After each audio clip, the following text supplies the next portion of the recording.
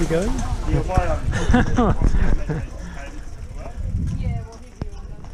Quick, we'll get left behind. First impressions is they look really nice. You know, the first thing I noticed was the spokes. They're wider than the normal aero spoke. Second thing I noticed was the rims are a matte finish and they've got a dimpled effect on them at a regular interval. And the third thing is the stickers are shiny on a matte background, so they stand out. Now these are road wheels, and as roadies we're always looking for perfection. But of course there's no such thing as perfection, but we can certainly get some really nice equipment though. These got the rim tapes on them and they're like a semi-nylon cloth and Superteam written on them. First thing we always want to know is how much do they weigh. So let's have a look. Front wheel, 640 grams. Rear wheel, 780 grams. So what's that together? 1420 grams considering the rim section. That's pretty good. Not the lightest wheel set I've seen, but certainly by far nowhere near the heaviest. So this is a raw matte carbon finish. There's no clear over the top.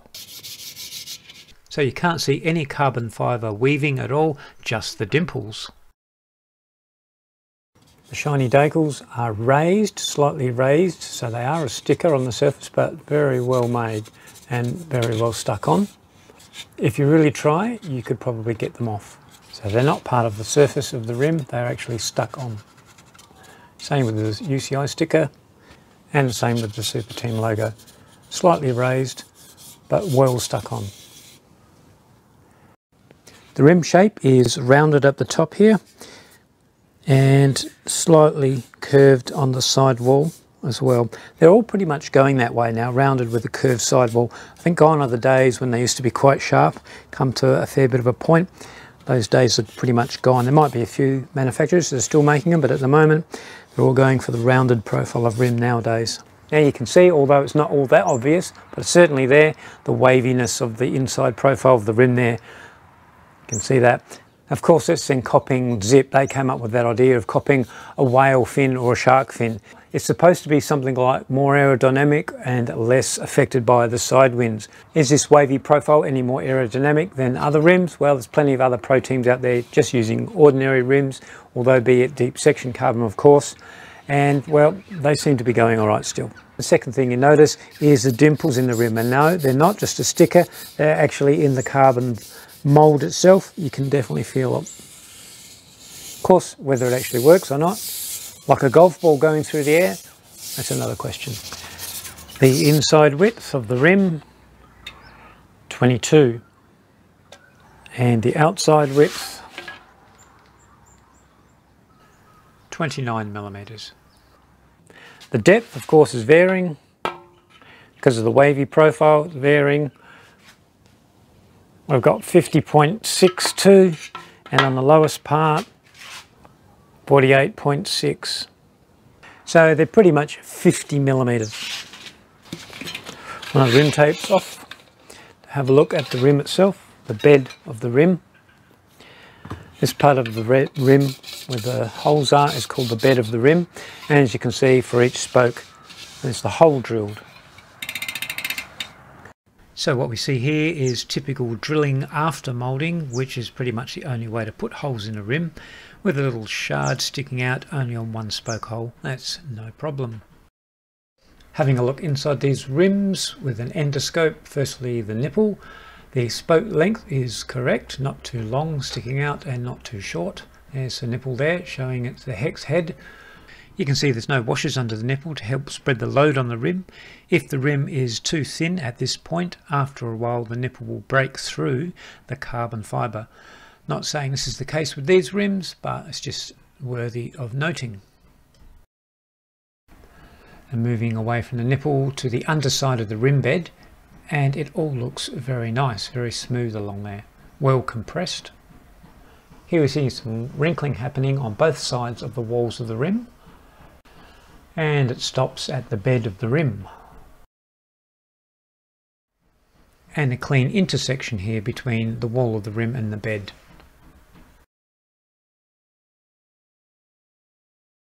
At this nipple there's 4 wrinkles going in all directions, and very difficult to tell where we are on the rim here. Bit of hodgepodge, carbon fibre sheeting going everywhere.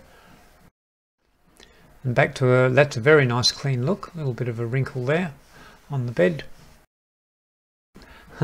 Looks like a few stalagmites and stalactites of carbon fibre there. Yeah, a bit messy. And not far away, again, gone back to nice and clean. Now there's a wrinkle going all the way down from the wall across the rim bed. And a cross hatch of wrinkles here. Here at least you know it's carbon fibre. You can see the weaving of the carbon and more wrinkling. So altogether I'd say not the best inside of a rim I've seen, certainly room for improvement. So for truing the wheels, access is through the hole in the rim with a 5.5mm socket. Rim tapes are quite nice at the join.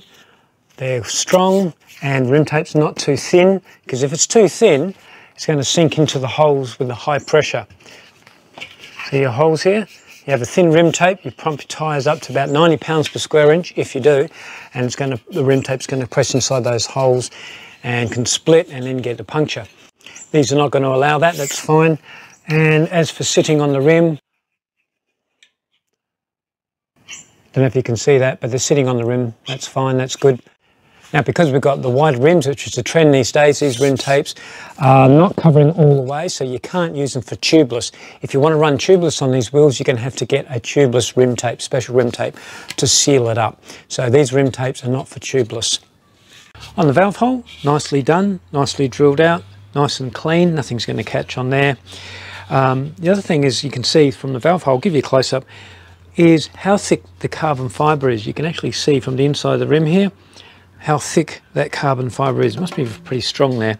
And on the outside part it's a bit thinner there, quite a bit thinner, but very thick on the inside. That's probably the thickest I've ever seen on a carbon rim.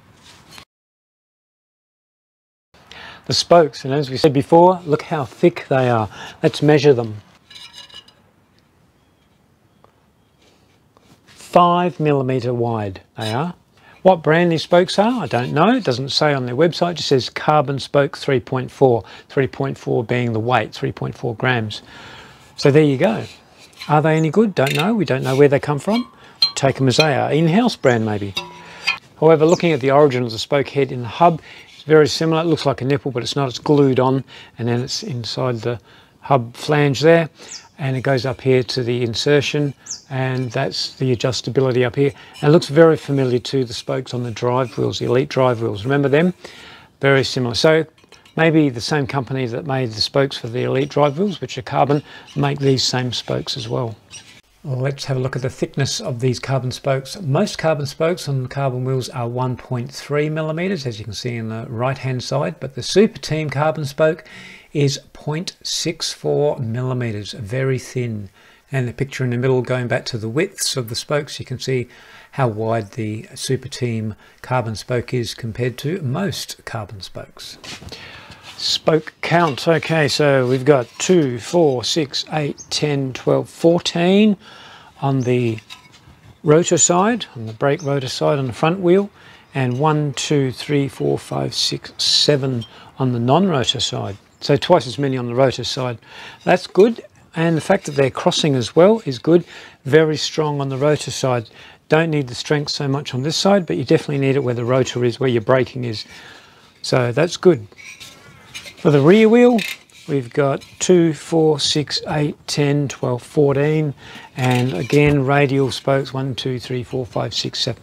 So identical.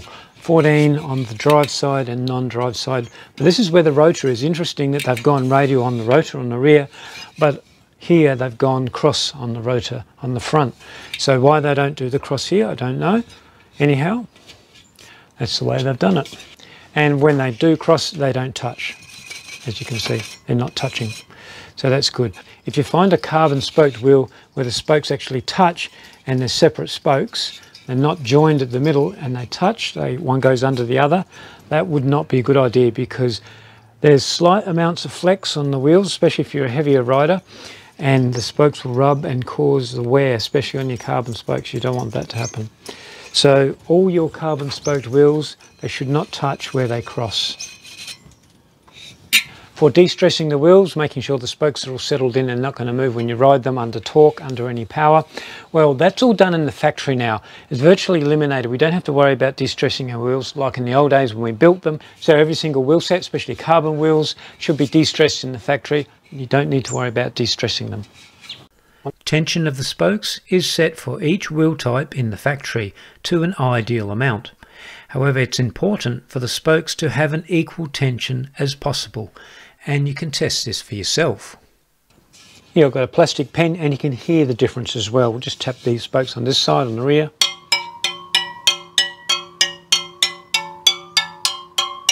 That's actually very good, quite consistent. Let's try the other side. This is the rotor side.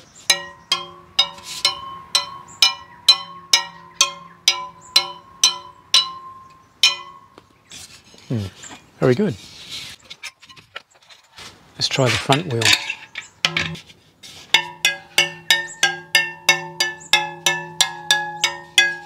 That's quite high.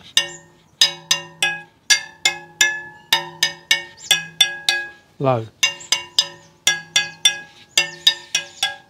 That's low as well. See, they're the same. But these?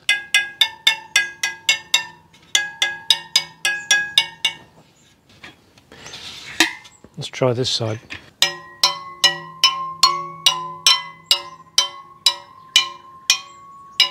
You can hear these are higher tension than the crossed ones.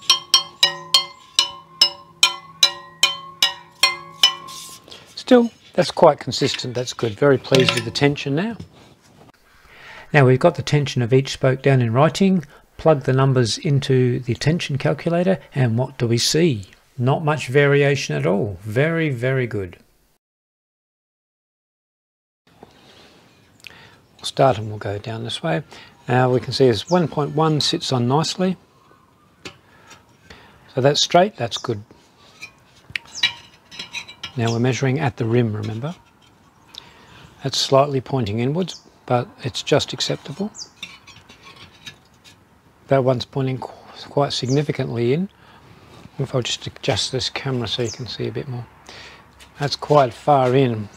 I would say that's not acceptable. That should come out a bit. So we've got one that's not. That's perfectly straight, see? That's good. That's good. That's a little bit in, but acceptable. That's good. And now we're back to the valve hole. So we had one on the rotor side of the rear wheel, which should be adjusted. Again, starting at the valve hole, but this time near the hub, up near the hub, because you can get a twist as they go along as well. That's pointing inward slightly, but acceptable. That's good. That's slightly outwards, but acceptable. That's okay, slightly in. That's excellent. That's very good. And that's that one that's in a bit too far. Back to the valve hole. Just to see that's a bit too far compared to that one, which is slightly out. So we've got one that's definitely twisted all the way along. Right, let's try the free hub side. Starting at the valve hole, 1.1, starting at the rim. That's excellent, excellent, excellent, excellent, excellent, excellent, excellent, excellent. Looks like they've done their homework on this side. Excellent. Very slightly, no, that's still very, very good. Excellent. Slightly inwards, slightly, but still very, very, very good. Oh, perfect. Now that one's a little bit far end, but it's nowhere near as out as the ones on the other side. That's still acceptable. And we've come to the valve hole again. So on the free hub side, where they cross, it's really, really good. It's just on the radial side on the rear wheel that was slightly out. Front wheel starting at the valve hole. At the rim, slightly in. Excellent. Very good. Excellent. Slightly in, but acceptable. Excellent. Excellent. Excellent. Excellent. Excellent. I think we have... No, not. Excellent. Excellent. That's acceptable. So, spoke twist, really, really good for these wheels, except for that one spoke on the rear wheel, no problem. If you're looking for perfection, like you're riding the Olympic Games in the 1K time trial or something like that, then you might want to make them absolutely perfect. But for normal riding conditions like you or I do, no problem. The hubs. Now on the website it says that they're ceramic bearings, so I'm assuming it's ceramic bearings all the way through, both the front 2 bearings and the 4 on the back, 2 in the free hub and 2 in the hub shell. So let's have a look at the hubs. Everybody wants to hear what the clutch sounds like, so slow and fast.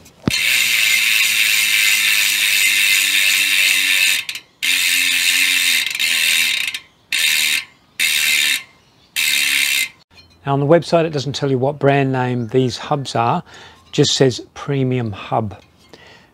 So it just says Superteam ceramic, and on the free hub ceramic.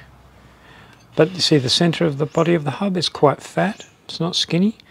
Big flange on one side on the rear wheel and a smaller flange on the rotor side. Front wheel, round sort of flange on one side, and on the other it's a smaller, whatever sort of flange you want to call that.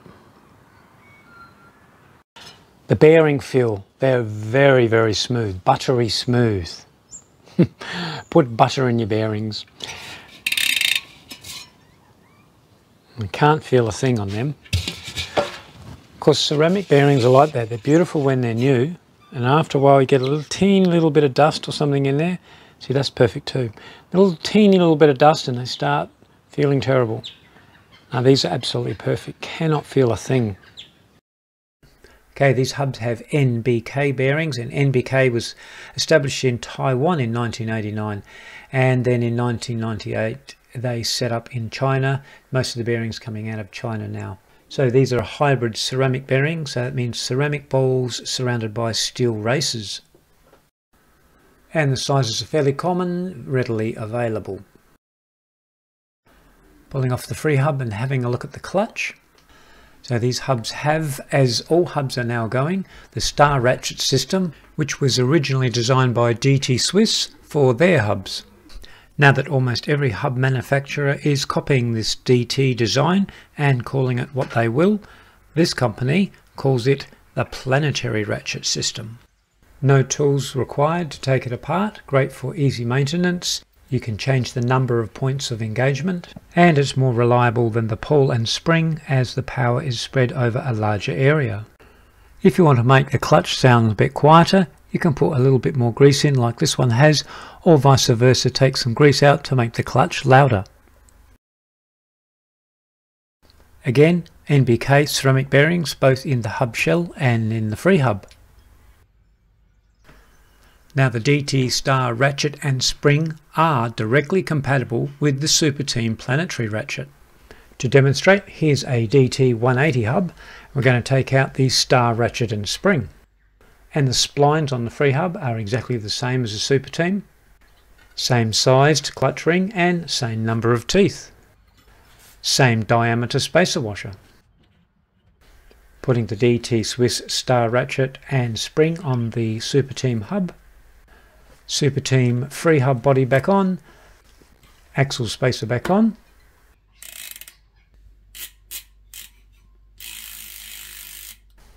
and there you go.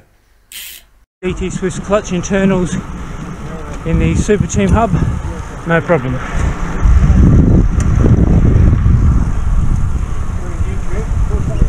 Working fine. Doing it the other way around, here's the DT 180 hub. Here's the Superteam clutch ring and spring. Put it on the DT hub. Put on the DT free hub.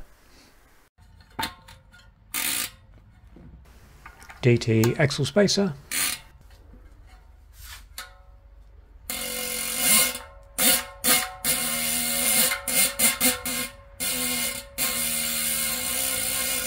easy. So they're both directly compatible with each other.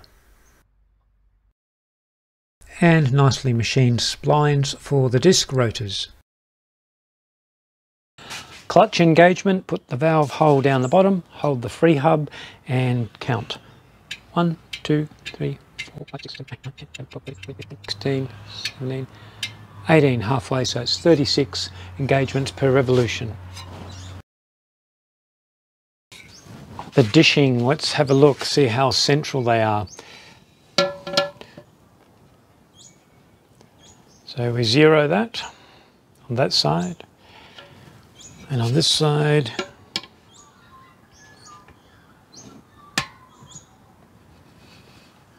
.3 of a millimetre. That's very, very close, very good. Front wheel, 0, turn it over, and 0. So the front wheel's perfect, and we've got 0.3 of a millimetre out on the rear one, but that's excellent. That's still very excellent. Sometimes I wonder whether they make these wheels, they know that it's going on YouTube for you guys and they probably make them absolutely perfect, but I don't know. Even if they did, that shows you that they can do that. They can make them really well. So anyway, that 0.3 millimetre is non-existent. Now let's check how true the wheels are. In measuring the horizontal true, sometimes rim decals get in the way. You see a quick flick of the indicator needle. In the old days of aluminium rims, it used to be the join of the rim opposite the valve. So this rear wheel going up to just over 32 millimetres. Of course, the straighter the wheel, the better for rim brakes, but these are disc brake wheels, so it's still nice to know you're riding on near perfectly round wheels.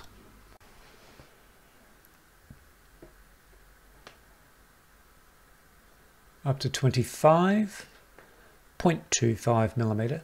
Such a small amount of movement. Up again, 18, oh, 25. Okay, so 0.25 millimetres. Excellent. The vertical true. Now, of course, any tyre would be out a lot more than these rims. So we've got 26 there. 40. That's half. That's a half a millimetre. 52, 53, 52. Okay, half a millimetre. So far, 0.52. A very small stone on the road, 0.52 millimetre. Lastly, the rear vertical, 20, 20, 25, 25. Any more? Any advance on 25? 18, no. 26, 28, 30, 34, 32, 34. Back around the 20s. Well, going back up to 30, 32, 32, 33. 33.33 millimetre, about the depth of a scratch. Well, you know what we're up to now? The best part, the only part that really matters, riding them. What are they like? Let's go and do it. Using the same tyres and tubes on all the wheel sets we test makes for a fair comparison of performance. Nice easy fitting, not too tight, not too loose. This is the Sci Plus Cube. I thought I'd give it a go. It's a pocket-sized rechargeable pump and it goes up to 100 psi.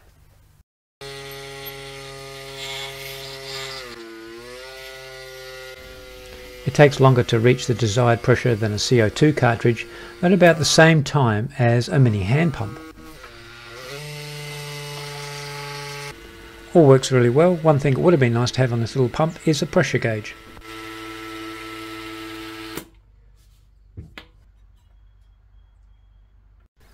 Bit of grease on the splines for the rotors and on the free hub body.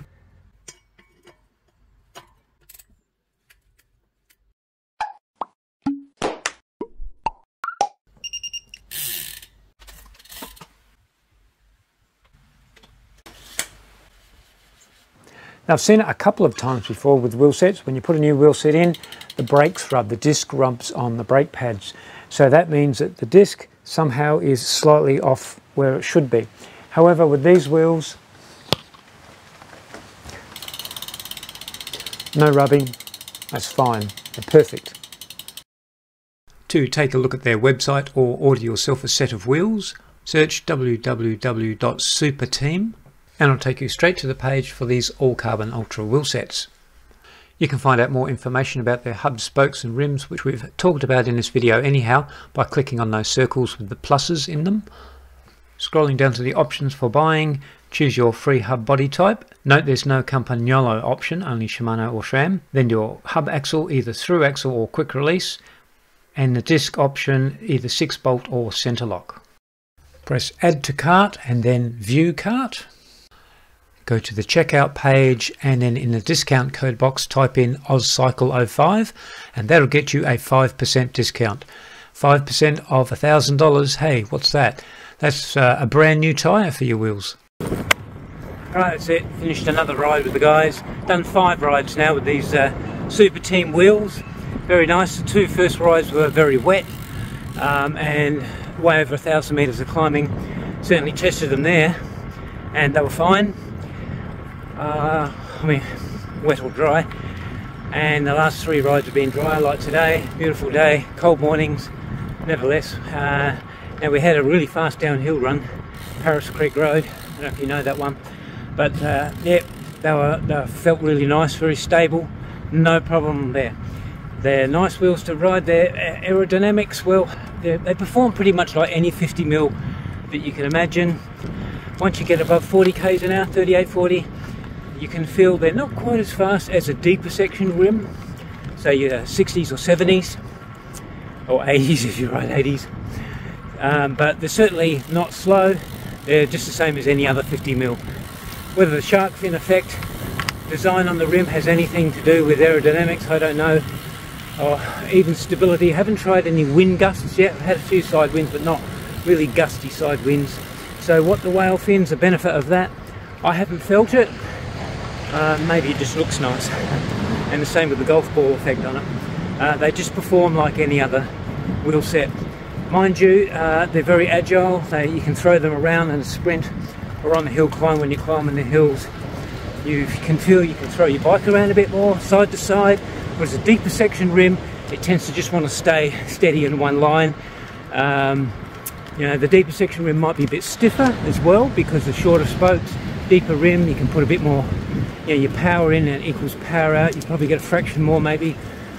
That's about it, but of course you've got more weight as well with a deeper section rim.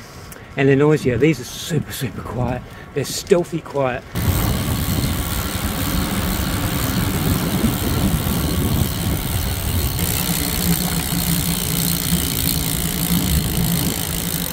These are the quietest wheels I've ridden, bar the low profile rim, a very low profile rim. So no problems there.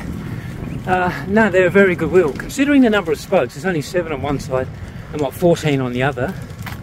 So considering the lack of spokes, which means more aerodynamics, much better. I reckon they're a very stiff wheel for what it is. So the spokes are obviously doing their job there as far as stiffness is concerned. So very nice. And the spokes are not fat. They're not fat spokes. They're wide spokes, but they're thin, very thin spokes. So to call them fat spokes, they're not fat. Value for money, very good. Whether you're using carbon spokes or steel spokes, it doesn't really matter.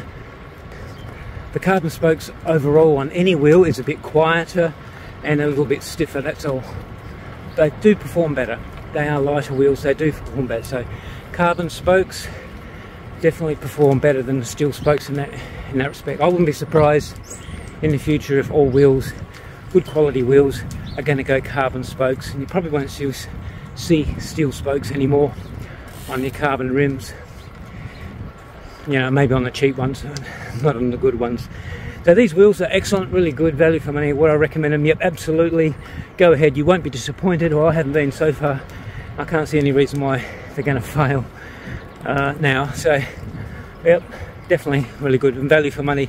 what were they, 900 and something dollars, 900, just over 900 bucks US, which is excellent for what they are. Right, there you go, got to sign off. See you next time.